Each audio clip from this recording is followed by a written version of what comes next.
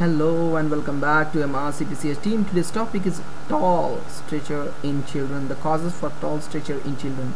Guys, before starting this, I would request you to subscribe to our channel, that is All or None Law.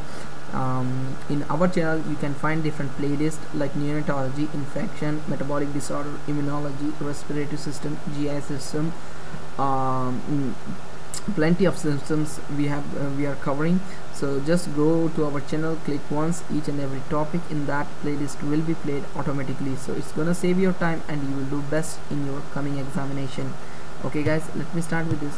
Tall stature, if the child's growth is more than a 95 or 90 percentile, is considered to be child's tall stature.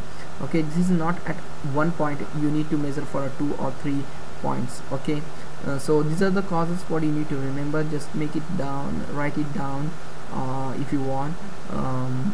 Okay,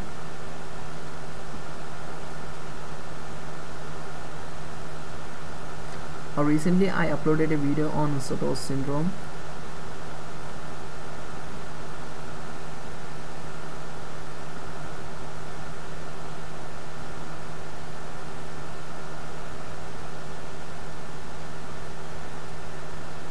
The Klinefelter syndrome you should remember, Sotos syndrome you should remember, Marfan syndrome, homocystinuria, fragile X is very important.